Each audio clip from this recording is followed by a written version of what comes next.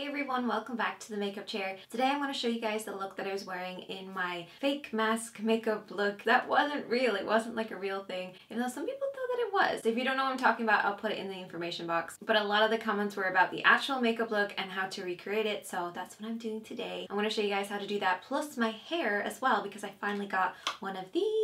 I'm so excited. I've wanted one of these hot hair brushes for ages, and now I finally have one thanks to Vanity because they were like, do you want to try our one? And I was like, yes please. So you sent this out to me and they sponsored this video, so huge thank you to them. And also they gave me a discount code, so check out the information box for that. Wait for the shine that it gives your hair. It's crazy. Let's get started.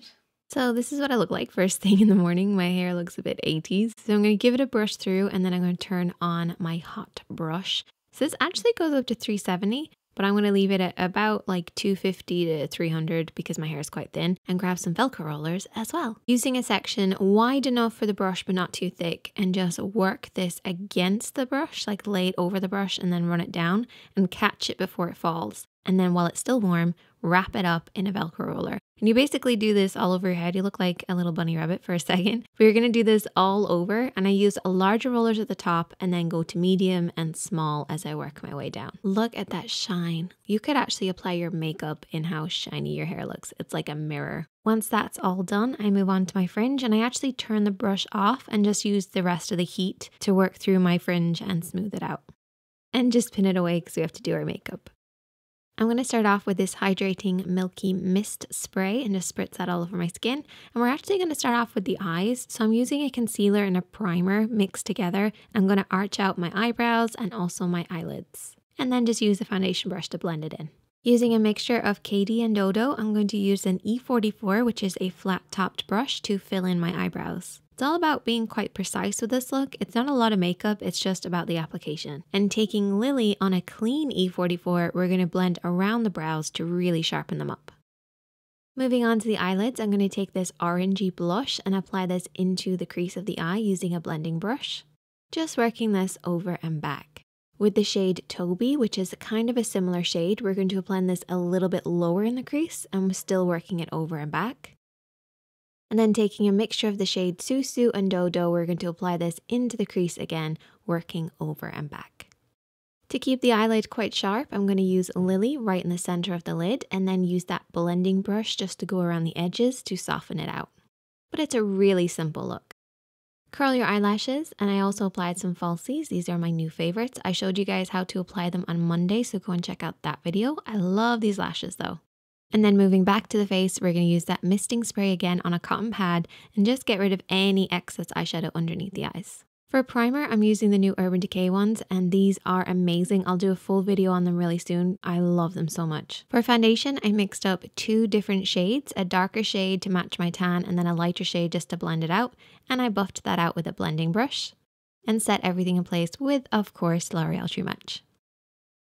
Moving back onto the eyes, I'm going to take a panel brush and the shade Toby, and I work this underneath the eyes.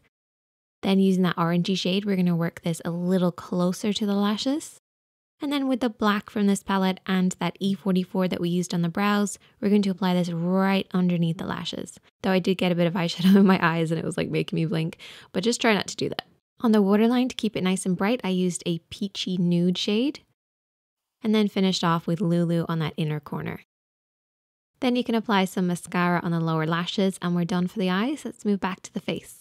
Using the contour shade number 20 and the F30, I'm going to work this into the hollow of the cheeks. This brush is amazing. I forgot how good it is. I'm like, oh, I need to use this more often. It also works great for around the hairline as well. So not just those cheeks, but also the hairline. It also has a baby sister, which I'm going to use on my nose. So I'm going to use the lightest shade, the lightest matte shade, and work this on the edge of my nose. And I do this really weird nose thing, and this is how I contour my nose. I might do a full video on this. It's quite funny. To bring everything together, we're going to use that same blush that we used on the eyes on the cheeks this time, because that's usually where you put blush. And then I applied a hell of an amount of Lulu just like all over my face. Like I went a little crazy with the highlighter. You can definitely just adapt this to whatever works for you. On the lips, I used L.V.O lip scrub. This is to kind of get them prepped and ready. I love this though, it's really handy to use. And then I applied a lip balm over the top. While that's settling in, I'm going to remove my rollers. Look at that shine. the volume. I like to kind of push it upwards and apply some hairspray and it locks it in. I'm doing this to my hair every day now. And moving back to the lips, I'm going to use my favorite lip liner and then my new favorite lipstick. This is my dream lipstick. Like, I love this lipstick so much.